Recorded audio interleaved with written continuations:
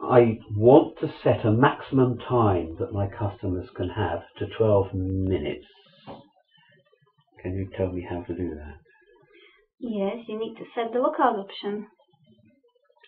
How do I do that? Open the unit, and in the top right hand corner you will find the little yellow switch.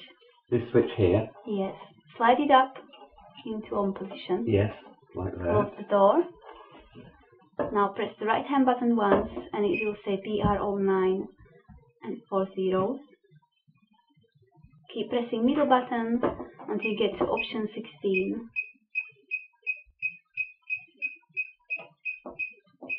To change it, press left hand button once and middle button once to change that digit to 1.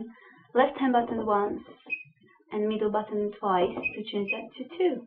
Left hand button once, and that's all set up. And how do I store that setting? Open the door and slide the yellow programming switch down. Back down to where I came from. And the meter will be ready to be used. Excellent. Thank you.